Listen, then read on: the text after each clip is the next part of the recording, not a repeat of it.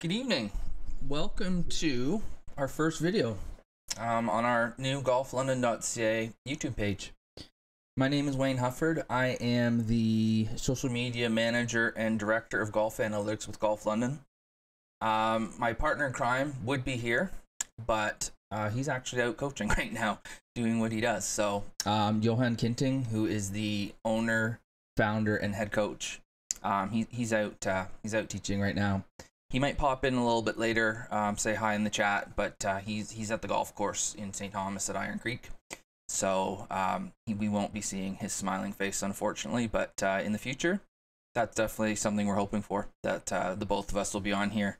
And as COVID restrictions lift, that'll get a bit easier as well. Just wanted to give you a bit of a heads up because I'm new to the company. Just give you a bit of an idea of where I came from, how I got here. So Johan and I met 3 or 4 years ago, I guess. Both went to the same church. And he actually started, our relationship started when he started teaching my daughter. I have a daughter now who's 8 now.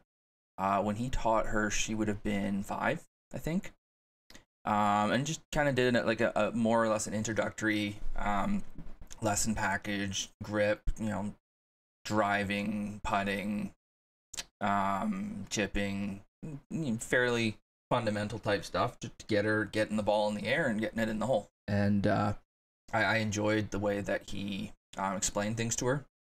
I enjoyed the fact that she was very comfortable around him, because up until recently, my daughter has always been afraid of men that are taller than I am, which is a lot of men because I'm 5'9", and Johan is 6 something.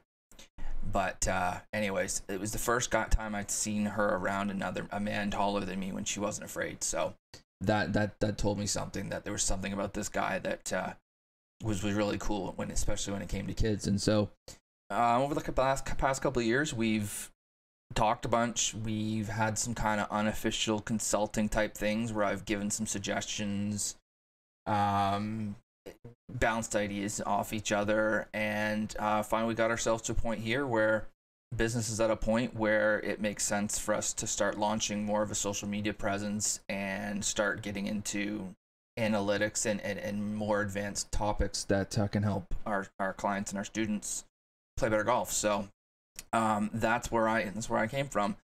Give you a bit of an idea of my own background. I did play golf competitively as a junior back in the early 90s, I guess that was.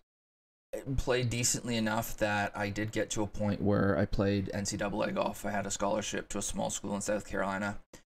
Played there for about a year and a half. It didn't work out. Basically, I wasn't good enough. That's what it comes down to. I went down there, did the best that I could, practiced, did it every day, went to school, and I never progressed. And part of it for me was being Canadian, playing as much as we did, and playing from basically January right through December, and only having a 4-week break when I came home for Christmas. It was a bit much. I burnt out, and I got to a point where I didn't really like golf that much. And so I learned that golf was a hobby for me at that point, but it wasn't what I wanted. Playing competitively was not what I wanted to do for a living. So I ended up getting a math degree. And then from that, I went and I worked in social services for the past 10 to 15 years. And so it's a pretty wide variety of personality traits and skills that I bring. So the analytics worked really well with the math. Having played competitively, I have an understanding of going out there and shooting a score and knowing or learning how to shoot a lower score, even if you don't have your best stuff with you. And then the social services, relating to people, helping people, really seemed to make a nice fit. So Johan and I talked just recently, and yeah, we decided we're going to go ahead and do this. And this is part of what I'm going to do with the analytics side of things. And then the social media, you might have seen the social media has gotten a bit more active lately. That's the other thing that I've been doing. So what I wanted to do tonight is I wanted to start a discussion about strokes gained, and get into some more statistics that are not the traditional greens hit, fairways hit, up and down percentage kind of stuff. And I wanted to do that because I really feel like it's an area where people can really start to understand where their game is lacking and where they can improve it. So we're going to look at the history of strokes gained. We're going to look at the most recent major PGA major, men's major at least, the U.S. Open. We're going to look at how strokes gained work with that. And then we're going to answer the question, well, that's great, Wayne. I'm not a PGA Tour player. I don't have access to ShotLink or any of the stuff that they have. How does this help me? So we're going to look at that. We're going to look at how we can use it ourselves to then have a better understanding of how to use the limited time that we all have to practice. How do we use that time to best, to basically get the best bang for our buck in our practice time to give us the best chance to shoot the lowest scores we can. So let's start with the history. And I'm going to put links to all the pages that I'm using in here. There'll be links to our socials and anything else that comes up, quite honestly. I'll link that too. But I'm going to go to this page here. And this will give you an idea. So the strokes gained golf. It's not the most not the fanciest page in the world, but it gives us what we want. So the history, you guys have probably heard a lot about analytics in baseball, things like OPS and a WAR, wins against replacement, and just more emphasis on different statistics. Hockey's had Corsi and some other stuff. There's been a real push to really try to define more specifically what value a player brings to that team in that sport. And golf was no different.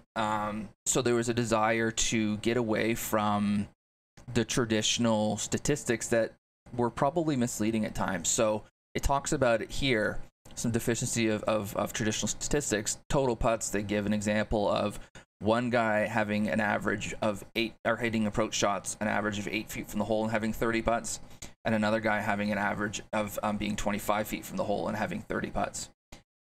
And basically saying that when you say both guys had 30 putts, well, that must mean that they both putted the same, right? Well, no, because one guy was putting from 25 feet all the time, the other guy was putting from 8 feet all the time. And so just number of putts by itself doesn't really tell you if was it a good putting round, was it a good ball striking round, was it a good short game round where the guy got up and down a lot and was chipping it to 2 or 3 feet all the time. The total putts doesn't tell us that. Driving accuracy is another one. Being in the fairway in and of itself doesn't tell us anything. If I hit it 200 yards into the fairway, or I hit it 300 yards in the fairway, well, I'd rather hit it 300 yards in the fairway than 200 yards in the fairway. That's a better drive. But driving actually doesn't say anything about that. It just says you hit the fairway or you didn't. And then driving distance as well. I hit the ball 300 yards. Awesome. But where did it end up? Was it in the rough? Is it on the fairway? Is it in some guy's backyard? Where is it? And so the total driving statistic they were using doesn't really solve that either, because it just adds what place you are in driving distance with what place you are in fairways, fairways and fairways hit. So they were looking for something better than that. And then greens and regulation as well too is another one, because you could hit the green and be 60 feet from the hole, or you could be on the fringe and be 20 feet from the hole. And you're going to get your greens and regulation stat is going to be better when you're 60 feet away from the hole but on the green.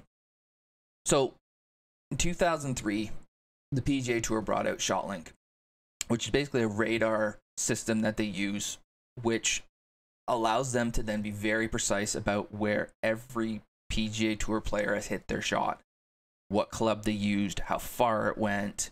And so it created this massive amount of data that a man by the name of Mark Brody, who was a business professor at Columbia University, took and created strokes gained out of it. And so he started by creating a benchmark. He basically was saying that from this place, it should take you this many shots to get into the hole. And it's an average, so it's something point something something, right? So we can go to where the how strokes works. So the benchmark is, he was going by distance at first. And he started, if you're in the fairway, it should take you this many. If you're in rough, it should take you this many, and so on and so forth. And then with putting, if you're putting from a foot away, it should take you one putt. You should one putt 100% of the time. I think we can all probably handle that one. A 1 foot putt, we have that. A 1.5 foot, you're going to have the odd one that you just kind of yip it, or something weird happens. 2 feet, you're going to make them slightly less often. Get down to 8 feet. Now, 49% of the time we're making it.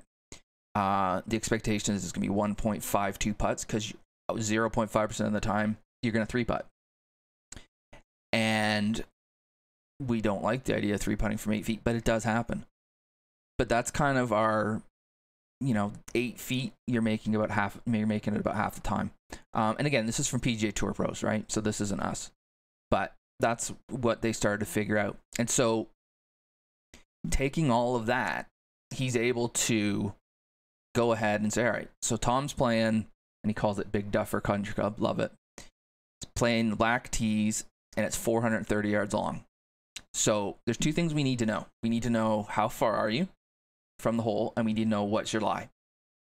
So in this case, we know he's 430 yards from the hole, and we know he's on a tee. So it's perfect lie. So we look at the strokes to hole table, and it's actually in another spot. Anyways, I'll link this for you so you can find it. And we find out that the hole to value is 4.05. So the average PGA Tour pro takes 4.05 shots to complete a 430-yard hole from a tee. Okay? So then, what's really cool about strokes gained is, okay, so we know if we make a par, we're making a very small gain against the field. If we make bogey, we're almost losing a full shot. But the thing that strokes gained will do is it'll tell us what part of our game caused us to lose it. What part of our game caused us to gain. So we can then know what we need to work on. So we start off with a tee shot. So he hits his tee shot. Now the ball's 140 yards from the hole, and it's in the fairway. So he's hit it 290. Pretty cool. So you go back to a table, and from this place, we're expecting it's going to take 2.91 shots to get to the hole, or to get in the hole, sorry. So we've gone from 4.05 to 2.91. So the way that strokes gains works is we take that 4.05, we subtract the new expectation, which is 2.91, and then we take the shot off that we've hit.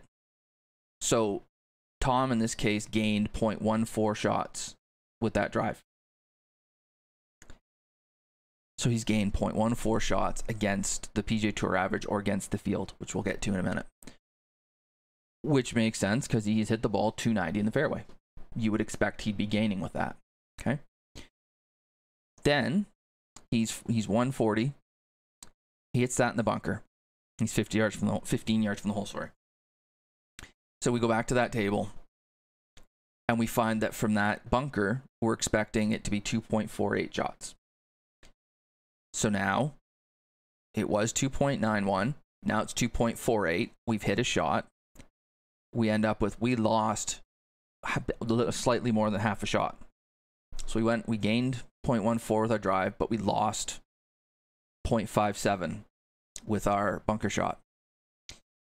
And little commentary is, shot in the bunker was clearly poor. Yeah, from 140 yards, a PGA Tour player should not be hitting it in a bunker, especially not 15 yards from the hole. It's 45 feet. That's bad for them. On the next shot, hits it out of the bunker onto the green 9 feet from the hole. Okay. So again, we go back to the formula thing. And from 9 feet, we're expecting to take 1.58 putts. So we were at 2.48. Now we're at 1.58. Take our shot. So we've lost 1/10 of a shot against PGA Tour. So 9 feet from a bunker is slightly worse than average for a PGA Tour player. Okay. Then we run our putt by 3 feet. So now we've gone from 1.58 to 1.05. So that putt lost us 0.47. And then we make the putt. So we were expecting 1.05. We made it. So we've gained 0.05 a shot. So if we look at the overall, we gained 0.14, then we lost 0.57, then we lost 0.1, then we lost 0.45, then we gained back 0.05. Overall, our score is a 5. We were expecting 4.05 from the tee. We lost, so we should be losing 0.95, and if you add these all up, That's exactly what we get. Okay? So that's one hole. So then you do it over and over and over and over again. And on the PGA Tour, they have all of these statistics, and every single shot, they change their stats based on how many shots have you taken versus what the expected number of shots was. It can be a bit heavy. Math isn't always fun for everybody. I get it. The good news is, to use strokes gained, you don't need to know the math. This is just explaining how they've come up with it. You don't need to know it. Okay? So, based on all of this, they started keeping track of all this. They've created new benchmarks, and they've gotten to a point now where you can start comparing your stroke. You can start comparing yourself against people with similar handicaps or a handicap you want to get yourself to. So if you're a 15 handicap and you want to get to a 10 handicap, you can start looking at strokes gained versus a 10 handicap to get an idea of what is it that you need to work on to give yourself the best chance to get to that 10 handicap. Where are you losing the most shots to that 10 handicap? And I'm going to show you a real world example in a little bit. Okay, so you can have a strokes gained handicap. Don't want to get into that too much, but this isn't something that just PGA Tour pros use. Okay, but I do want to look at the most recent major, the US Open. So if we go to the US Open site, we see the leader. Well, I had the leaderboard up, so let's go there. We go to the leaderboard. Jon Rahm won. Amazing Sunday. Fantastic finish. We're going to be seeing those 2 putts he made for years to come. Right? He wins by a shot over Oosthuizen, and then the rest of the leaderboard. If we click on Jon Rahm, it gives us a bunch of stats. What I want to get to is I want to get to full stats. So it shows us how he played 18. Amazing birdie. But if we go to our full stats, and I'm going to rank by position, it shows us the strokes gained. So for the tournament, Jon Rahm gained 15.11 shots against the field. Okay, so the middle, the average was somewhere in here. It was between tied 55th and tied 57th. Okay, and so what that basically means is they've taken the average score for each of the 4 days, added them up. Rahm was 6 under on a par 71, so he shot 278. So the average would have been 293.11, I guess. Yeah, 293.11. Yeah, so that was the average score. Okay, so he's 11. So basically, you look at this, he's 15 shots better than average. Okay, 4.23 of those shots came from the tee, so driver or whatever club he happened to hit off the tee. 4.99 came from approach shots, so any shot that he hit that was intended to go onto the green. 2.27 shots came from around the green, so bunkers, chips, pitches, that kind of stuff. And 3.62 came from putts. And when you look at these stats, what I'm going to remember of this US Open is those 2 putts he made, and I would think those putts are what made him win, right? If we look at overall, his approach play was the best part of his game. And then off the tee, so his ball striking was way better than average. And it was better than just about everybody on the board except Morikawa was close to him. Actually, slightly better. But his putting was quite poor, so that's where he lost. But yeah, he had a great ball striking week. And then he had a pretty decent near the hole, like around the green and putting week. If we look at round 4, where he won, and he shot 67, which wasn't quite, was that the best round of the day? It was close. And they might have been tied best round. It was. So he had the tied best round of the day to win. It's pretty solid. We look at this, his short game around the green, he actually lost 0.27 shots to the field. And that's even with that bunker save on 18, which was wild. But he gained 2.48 putting. He gained 2.61 with his approach shots. He gained 1.35 with off the tee. I'm not surprised by this number because those 2 putts he made on 17 and 18 were just outrageous. Now, strokes gained doesn't take into account how much those putts broke, which is unfortunate, but when you get enough data it'll even out and it'll work. And we're talking hundreds of thousands of putts of a certain distance. So it would have looked at how long was that putt and what's the expected number of shots it should take you to get into the hole from that place. So he gained 2.48 putting, but he still gained more with approach shots. So it still wasn't the best part of his game, even though that's what we're going to remember. We're going to remember those 2 putts. If we look at Oosthuizen, who finished second and lost by a shot. Again, this guy right here, what I remember about Oosthuizen is on 17, he hit it into the penalty area on the left, and on 18, he hit it in the rough. Hitting it into the penalty area in the rough made him need to to get up and down from a fairly good distance to make par, to stay 1 back, to give him a chance to birdie 18 to tie. And then he was down 2 playing 18, a par 5. When he hit it in the rough, that basically took away any chance he had of getting to the green in 2, which meant it was extremely unlikely that he was going to be able to tie. He had to hole a wedge, and he didn't, because you almost never do.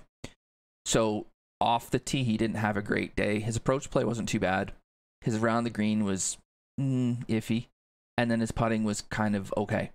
But he was 4 shots worse. He shot 67 for Rahm. Oosthuizen shot 71. He shot even par.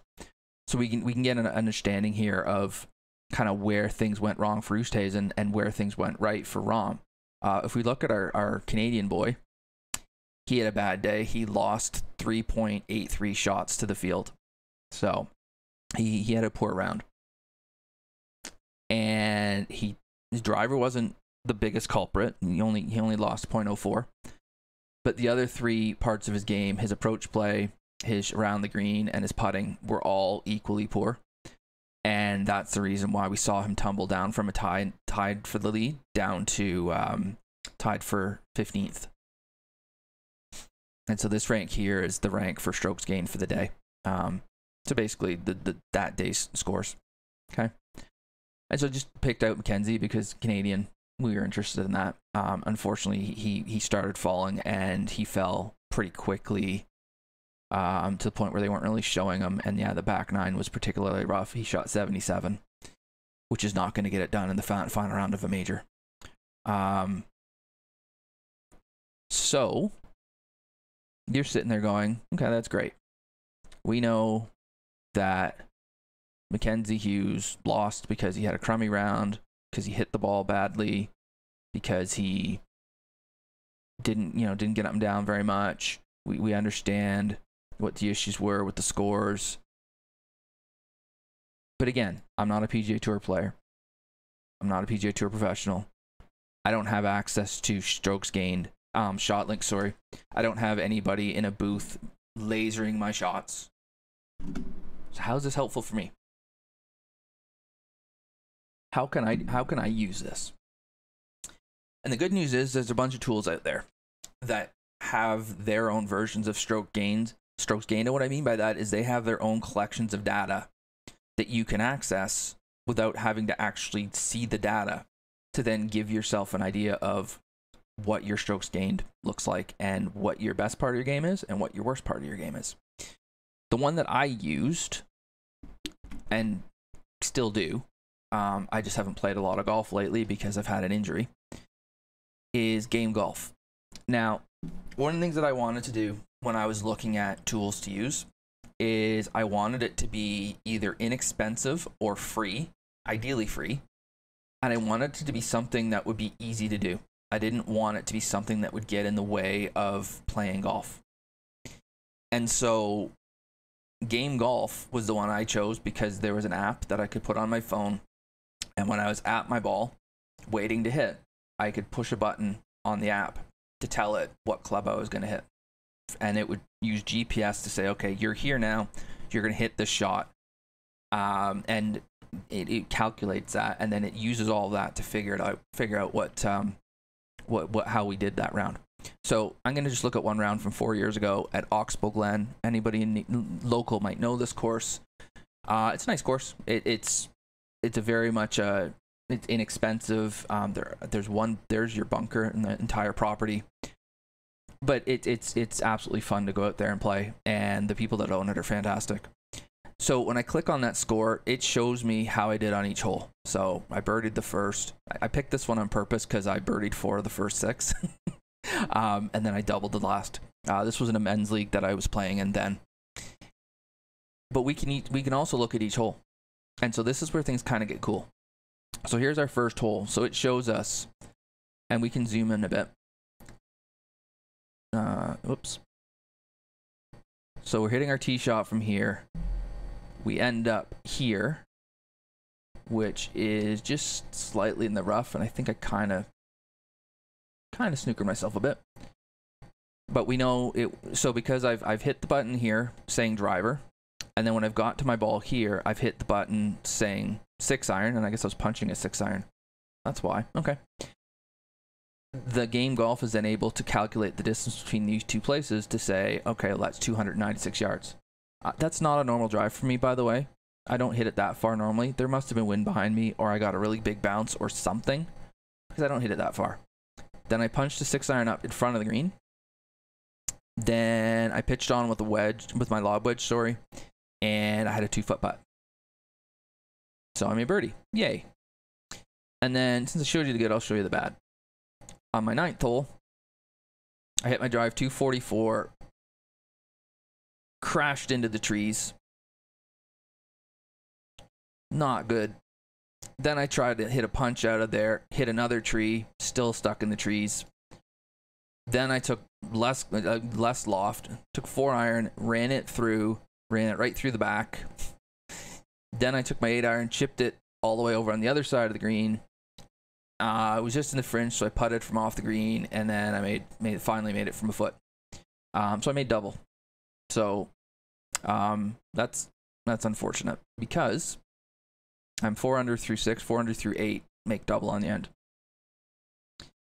So this is fun. So one thing we can do with this as coaches is we can look at this round and we can start looking at, all right, well, where did things go well? Where did they go wrong? If we look at my 4th hole, the par 3, I hit my approach wasn't great, but then I chipped in. So that's cool.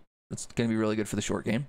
But that's not something that we're going to want to be relying on either, right? So it's understanding that wasn't a great shot with a wedge to miss the green, but we did chip in.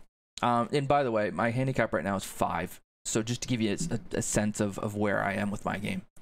And we're using it because it's mine. And so I'm sharing my own information. I didn't want to share somebody else's. Okay. So we can do this kind of stuff, and we could use this, and you could have a session with a coach and review basically a round. And so that's a 9-hole round. We go back here. I've got an 18-hole round here. This is the last one that I kept track of.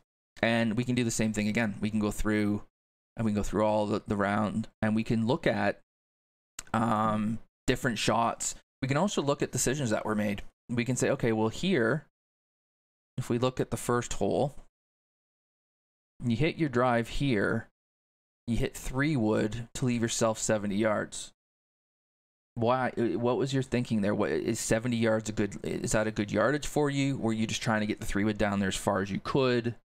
What kind of was your goal with that? And we can do that on all the different holes, right? And in this case, it's fairly straightforward. It's a drive that basically was hit 3 wood as far as I could down there, hit a lob wedge on the green, didn't make the putt. Par 3 is not going to meet. So on 3, didn't hit the drive very well. Didn't hit the second shot very well. Pretty decent pitch to 5 feet. Missed the putt. So kind of a sloppy hole overall. So we can start to look at this and start to get some ideas of where do things go wrong, where do things go right, how can we be better, and what do we not really need to worry about. But that's kind of tedious, going through every single hole. But it's got value, don't get me wrong. And this is something, especially if you were playing a competitive round, I would want to do. I would want to go over this with you and look at every shot. If I wasn't there with you, this would be the next best thing. I'd want to go through every shot and walk through the thought process on each shot, and again look at what was good and what could be improved. But I don't want to do this for every round of, I want to have a summary, right? So if I go to my insights and I need to do it again, now I've got all my rounds selected and I can do my last 15, my last 3, whatever. I've chosen to go versus scratch. You can choose versus 5, 10, up to 25 handicap in increments of 5. But being a 5 handicap, I wanted to see how different am I than a scratch player. And I would have told you, without looking at this, I would have told you I'm not a great driver of the ball. I'm really not very good with my irons. My short game's quite good, and I'm an okay putter. That would be my assessment of my game, okay? Based on just me playing and my feelings of how I think I play. And when I look at this, well, my driving actually isn't very bad at all. I'm only losing less than a shot around to a scratch player with my driver off the tee. That's pretty good. That's really good. I've always been surprised to see that number. I didn't think I was that good of a driver, but apparently I am. I'm losing 2 points. So, and sorry, they do this by strokes lost. So this is kind of, if this was strokes gained, these would all be negative. This is strokes lost. So they flipped it. They're basically trying to show you, okay, here's what you need to improve to get to the handicap you're trying to get to. If I change this to a 10 handicap versus, it would, yeah, it's going to show it all as negative, except my short game. Because it's basically a reverse negative. So I'm gaining here by being negative. That's how game golf does it. I'm losing 2.66 shots, approach shots. Not surprised. I don't hit anywhere near enough greens. I don't hit the ball close enough to the hole. I know that. I didn't need this to tell me it. I knew it. But it's nice to have that confirmed. My short game is actually even worse than that. That surprises me. Because I would tell you that the only reason I made it to NCAA golf was because of my short game. Now, maybe it's because I don't play much anymore. Maybe because, we work for a living and we don't have the time. I certainly don't play anywhere near like I used to when I was in college. I don't have anywhere. I played more in 2 months then than I play in probably 3 years now. But I still thought my short game was pretty good. I still felt like I got up and down a reasonable amount of time. I'm losing 2.74 shots versus scratch. It's my highest loss of anything, of any part of the game. It surprises me a little bit. But when I look into it, it's true. I don't get up and down as often as I would need to. And I don't get up and down as often as I think I do, because there are situations where I don't really think of it as an up and down opportunity because it's hard. But it is. It's still an up and down opportunity. And so, yeah, my short game isn't as good as I thought it was. And then my putting, I'm losing 1.65 versus the scratch. Kind of surprised. I would have thought it was maybe slightly worse than that, but not terribly surprised. And then it gives me some smart tips. And so this was based on these bunch of 9-hole rounds. 22 9-hole rounds and a few other 18-hole rounds in there. So, probably the equivalent of about 15-ish rounds. So a fairly decent sample size. And it was over the course of a year where I was playing every Wednesday evening. So, yeah, pretty decent. Short game, it's suggesting that I need to increase my accuracy from 25 yards or less from the rough, and I can get 1.28 shots around by doing that. So that's one area where I could practice. Putting from 10 to 33 feet, it's suggesting is an area I would want to look at, and I can save a shot around doing that. Off the tee, it's talking about 400 to 450 yard holes.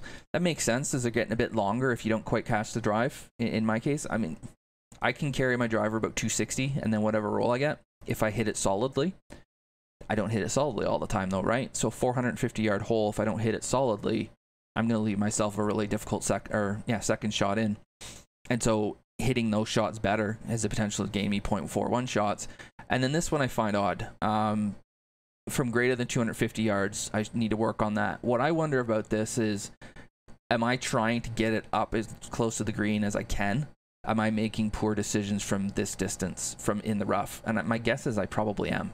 I'm probably not choosing the right shot, which is then maybe adding some shots. But it's only 0.35, so I would argue there's better places for me to be to be using my time when it comes to approach play, like my irons. But these are just some suggestions, and we can get into this data a bit more. And at working with a coach who understands this, they'll be able to help you look at, okay, here's where we're really struggling. So we're going to go through that with mine. One thing this does do is it gives you my club performance. So my typical drive has been going 282. This is total after it rolls. This course would get dry and the ball would roll quite a bit. So, yeah, it's probably, I wouldn't, as a typical, yeah, if I hit it well, I guess. And then my 3 wood, etc., etc., etc. This can be helpful for looking to see if you've got any gaps in your bag. If you've got any clubs that are all bunching together, you'll see that commonly with higher handicap players. Their longer irons will all kind of go the same distance. Or if you've got areas where there's just a gigantic gap where, you know, this goes, if this was my pitching wedge, for example, my 9-iron going 142 and then my pitching wedge going 119, that'd be too much. 23 yards is too much between clubs. But there doesn't seem to be a real big gap anywhere. And so that's good. It's good to see that. I don't spend a huge amount of time here only because I know my distances pretty well, and I know how far I hit every club. I know how far I carry it, and a lot of this, again, because it's total distance, bounces and stuff like that. And there's going to be some outliers. There's a gap wedge here that went 142. No, I don't hit the gap wedge 142. I did that time, but I caught it a bit thin, and so it went flying, and I got a bad bounce, and right, but that's not how what it gives me, 119. Yeah, that's what I would expect my gap wedge to do.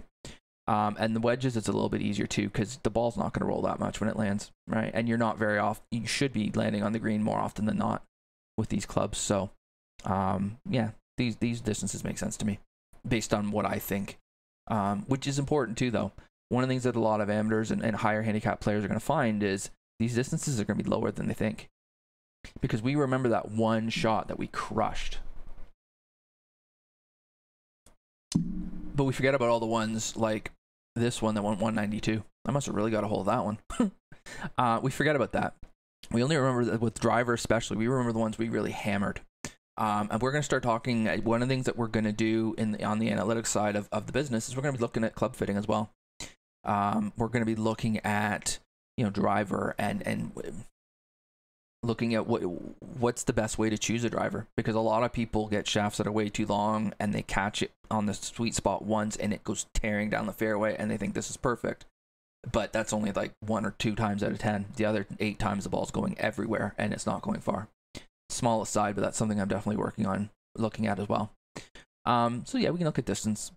I don't look at it a huge amount, but it can be helpful, and it's something we would look at for students using this, because it can be a bit of an eye opener for people to realize maybe they don't hit the ball quite as far as they think they do, and then that can help you make better decisions.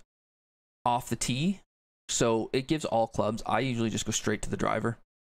I want to see how well I'm hitting a driver. Off the tee, the majority of the clubs I'm going to hit off the tee is going to be driver. I'll hit 3-wood sometimes if the hole requires it, if it's a fairly narrow hole, if it's a shorter hole, if there's a dog leg I don't want to try to cut, something like that. But for the most part, I'm hitting driver off. I'm hitting driver off tee anytime I'm allowed to, anytime that I can. And then of course in an 18-hole round, there's usually 4 par 3s, so those ones I'm not gonna. With my driver, and this is where I thought my driver wasn't great. I'm only hitting the fairway 44% of the time. But let's go back to strokes gained. That's a misleading stat, right? And I'll give you a great example. This ball here is on the fairway. It went a grand total of 192 yards. So it went nowhere. I'm not sure how that one happened. I basically almost missed the ball to hit it that short at my speed. Okay, so that's going to count as a fairway hit. And then we've got a wall up here. This one's maybe a good example. It's a yard off the fairway. What's this one? I like this one. It's 3 yards off the fairway and the 12th hole at Fire Rock is a par 5. Yeah, it is. Okay, 3 yards off the fairway, 325. That's going to be counted as a missed fairway. 192 is going to on the fairway is going to be counted as a hit fairway. So if you go by fairways hit, this is considered a better drive than this. I know which one I'd rather have. It would not be this one. 3 yards off the fairway, I'm expecting I'm going to have a good lie. I'm expecting that I'm not going to have anything in my way.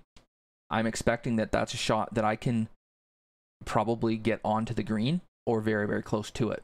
This one, it's going to depend on the hole. 17th and tear it out? No, not a chance. I'm not getting on the green from there.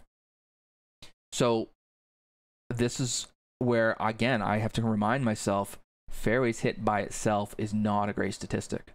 Okay? It's worth looking at, but it's not a great statistic. My average drive is 271. Okay. What's alarming for me is I miss 26% to the left and 30% to the right. I don't have a consistent miss. And I have these red ones are kind of like foul balls. 12 yards off the left edge. Let's find it. Yeah, this is a good one. 47 yards off the left edge. So I think this is anything more than 10 yards off the fairway. It gives you red. 36 yards off. Yeah, that's a bit wild. And then this is our champion. 180. 50 yards off the left edge. I must have hit a tree on 6. That's how that one happened. But there's a good selection of foul balls left and right. And so for me, if I was coaching myself, I'd be saying, okay, we need to eliminate one side of this golf course. And for me, I'd want to get rid of the left side. I fade the ball. That's what I see in my head. When the ball starts going left, I start freaking out. And so I would want to start looking at how do I make sure that I'm not missing the ball left so that I can take this side of the golf course out of play and I can start knowing I'm going to be over here somewhere. Okay. And so that would be practice, and it would be learning a shot to make sure that this is gone. Okay. Because two-way misses are no fun. And some of these have happened in the same round where I'll miss one left, then I'll miss one right. And when you're standing on the tee, and I know all of you guys out there watching this know this, when you're standing on the tee and you don't know if it's going to go straight, left, right, up, down, it's an awful feeling. All right. So that's the one of the things I really take out of this is it's an equally left and right. I've got to start getting this more consistently in as part of the course rather than being, as much as 40 some odd yards left. No, that's not the right one, but, and then 22 yards right, 45 yards. So 45 yards right, 45 yards left, that's 90 yards in total. And then add the 40 yards of the fairway you expect. That's 100. Those drives are 130 yards apart. We got to work on that. So that's something I would be working on. And I would also be looking at when in the round are they happening. When I get tired, I have a tendency to start really spraying the driver, which makes sense because it's the club that requires the most effort. So I'd be looking at that. How do I make sure I have more energy through the round? But yeah, these are the kinds of things that, again, really want to analyze that. Okay. We can look at, I could look at 3-wood. How good am I hitting 3-wood in the fairway? Not much better. Actually worse. But at least I keep it kind of in play. I've only got one that's really bad. The rest of them are at least within 10 yards of the fairway. So that tells me that if I want to make sure I hit one straight, I probably should grab the 3-wood. Because at least I'll keep it, on the golf course. And then maybe you could start getting into hybrids. But we're not going to do that right now. What we're going to do now, so that gives us some idea of giving us some stats of what we're doing off the tee. When we're looking at approaching the green, so it starts out with inside 100 yards. I like to start with, where do I like to start? Outside 100 yards. Because inside 100 yards to me is short game. That's, pitches and chips and stuff. So outside of 100 yards, if we look at it as a whole, they're counting this circle here is within 15 yards of 45 feet. So they're basically using that as, instead of saying green hit, they're saying, how often do you get it within 15 yards of the hole? Within 45 feet. Which is pretty decent. And here we start to see 54% of the time from outside of 100 yards, sorry. Not bad. I'm short far more often than I'm long. So that's a trend we want to look at. Am I choosing the right club? Probably not. Are they miss hits? Yeah, probably. That's probably it too. It's probably a combination of the two. And then I'm missing left 9% of the time, missing right 12% of the time. So again, kind of missing both sides. And then I would look at my real outliers here. So this one was a driver. Okay, well, we don't worry too much about drivers. That's a par 4 that you can potentially drive. So, yeah, I'm okay with being 152 feet from the hole on that kind of a hole. Is there one where okay, here's a 5-iron that I flared way out there, 131 feet, so 50. Yeah, that's quite a long ways. Not quite 50 yards, 43 yards. So I missed the target by 43 yards with a 5-iron. Yeah, it's a lot. But again, it's a 5-iron. It's 187 yards. So not the shortest shot in the world. 7-iron from 172. I must have been trying to muscle that one. Long ways away. So we again, I like to look at the outliers and see what's going on. Here's a couple that are, I mean, that one's not even showing up. It's so far short. Some of these don't want to show. Again, driver, not going to worry about that. But then I can start I can look at inside 100 yards. Much better. 66% of the time we're within 45 feet. Again, short more often than long. You'll see that as a trend for me. Left and right, similar. Only really have the odd foul ball here, and I'm pretty sure those were that word we don't say. You know, the one that starts with S. Rhymes with Hank. But then we can start looking at, we can really start breaking it down. So if we go from 100 to 125, 84% of the time. So I'm good from there. These guys, guessing I chunked it to come up that short with a sand wedge. Yeah, in fact, I know I chunked that one. First hole, I remember that. Not a great memory. And then here, I mean, but that's the only one that's really, really bad. And then I only have one that's decently long. So 88, yeah, and I remember that shot, that one, that's the flyer. Not sure how about that one that went that far. But I've got one here that's 5 feet. Cool. Right? So we're doing all right there. Then we go from 125 to 150. Oh, and I have all lie types too. I like to go fairway first. Let's go back. So from fairway, 82% of the time.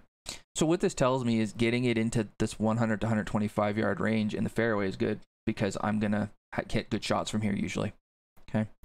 When I go to 125 to 150, still 75%.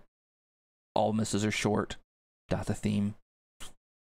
I miss short way more often than long. Then from 150, 175 now it's only 42%.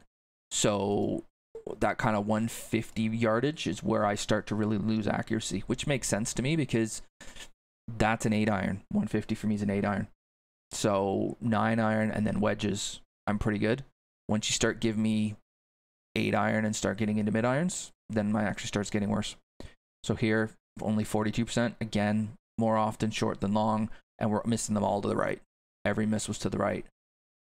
And there's a reason for that. I was playing clubs that weren't fit well for me. They were too flat. The lie angle was too flat. And so my miss was always to the right. And that's something that we fixed. I have clubs now that are far more upright, but I haven't played enough with them to see the difference, sorry. We go to 175 to 200. We're not getting close very often now at all, but from that distance we wouldn't expect to. And again, all short, none of them are long. And here we're missing both left and right, but not horribly. And then after this, we're starting to get into areas where maybe we don't need to worry about it too much. I don't even have any. Okay. And then if we go back to the one, we'll start here. And we start looking at rough. Don't have rough. Why don't we have rough? What's other? It's weird. I could have sworn they had rough. T, yeah. Bunker. What about rough? Must be other. Okay, so not bad. If we go to bunker, it'll be horrific. I'm pretty sure. Don't even have any. Good. Because they won't be good.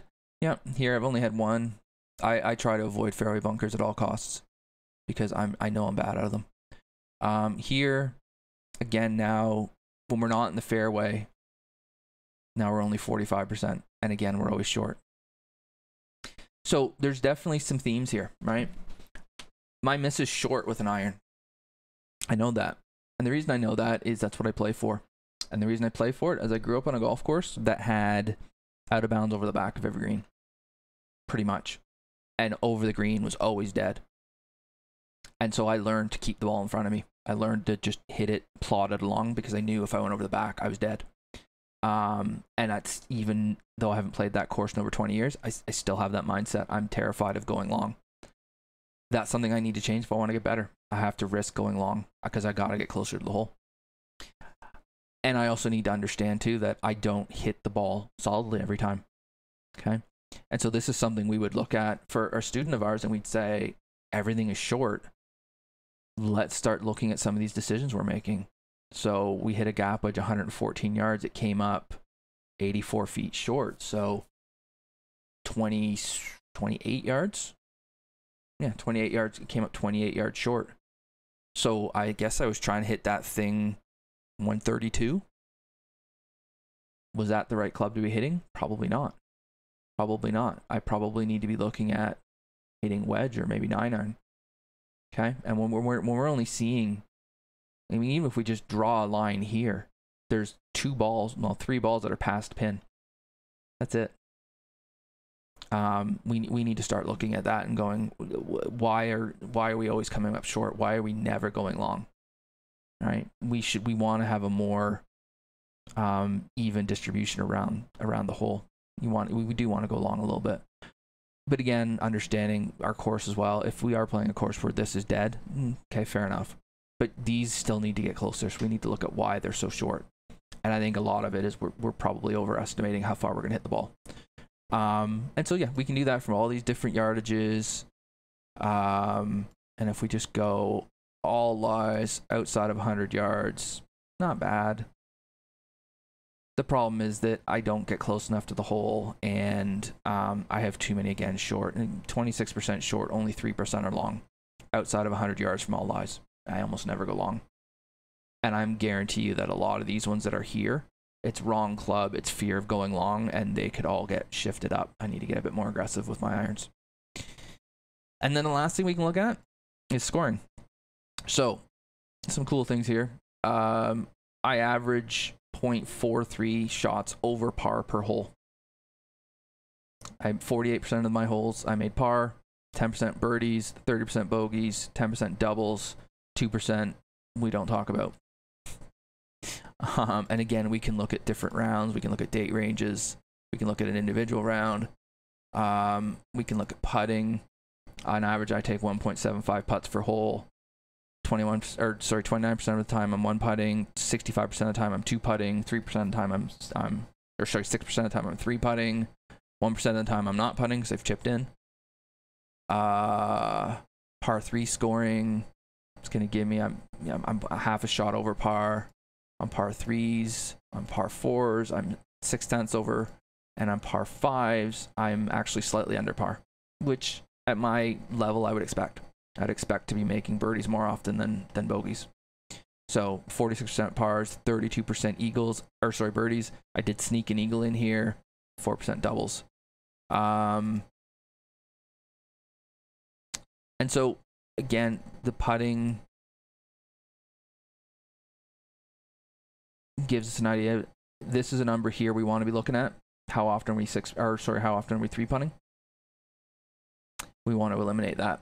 I want that to be 0. I don't want to ever three putt. 3 putts kill you, and they're entirely avoidable usually. So that would be something I'd be working on as well. 6% is not bad at all, but I want that to be 0, and I probably want that to go up a little bit. But we go back here. We can see where we can gain shots with approach. A lot of it is hitting more club into the green. A lot of it is not being short so often. It's that simple. And that's what I like about being able to look at this and then going into all of these other areas is I can start to see that and be like, oh, yeah, I do come up short all the time. Yeah, you know what? It might be worth hitting one over the back that I'm afraid of, because for that one that I hit over the back, maybe I'll hit 2 or 3 closer to the hole. Maybe I'll make a birdie or 2. Who knows? Right? And so these are stats that we can use that we can help start to understand your game as a whole and help you to start to realize here's how you can play better. Here's what you don't need to work on. So when let's say we have an hour of practice, if we look at mine, if I had an hour of practice, I actually should be spending basically half of it with irons and wedges. I should hit a few drives, and then I should spend some time putting. But driver I would barely ever hit practicing because my driver's in good shape. This is the area I need to be focusing on. And I probably need to be spending time in a short game area where I can putt and chip. And then on the range, I need to be hitting irons and the odd driver. Okay? So that I would then be able to break it down and say, okay, well, I've got an hour. So I'm going to spend, I don't know, let's say, well, a third of my time will be on the range. And of that, so a third of my time, say we'll spend 20 minutes on the range. And probably 15 or maybe slightly more minutes is going to be hitting irons. And then the other 2/3 of the time, I'm in the short game area. And again, probably, so 40 minutes, probably half an hour of that, 25 minutes, half an hour of it's going to be on chipping and pitching. And then the rest of it will be on putting. That's going to give me the best usage of that time that I have available to me to be working on the parts of my game that I'm weakest on. There's no point in me just hitting driver. I'm already hitting driver pretty well. It does need to be improved a little bit, but there's areas of my game that need it more. Okay.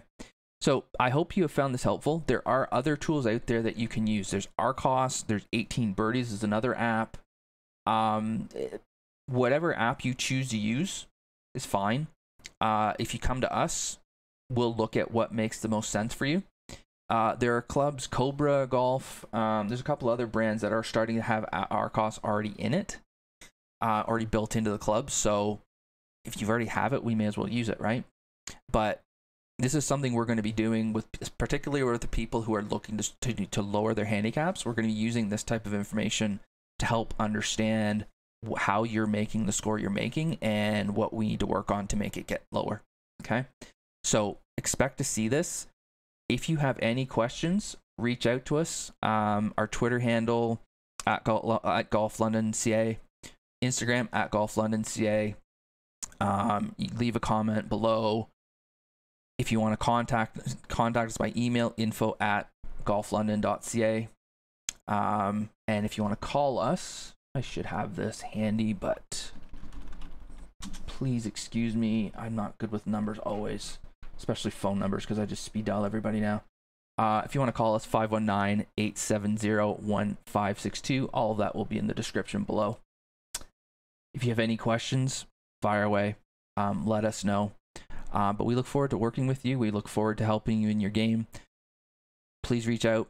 Please say hi. And if this is stuff that you're finding interesting, please let us know. Like and subscribe. Tell us what you liked. Tell us what you didn't like. And we hope to hear from you. And we hope to learn from you. Cheers.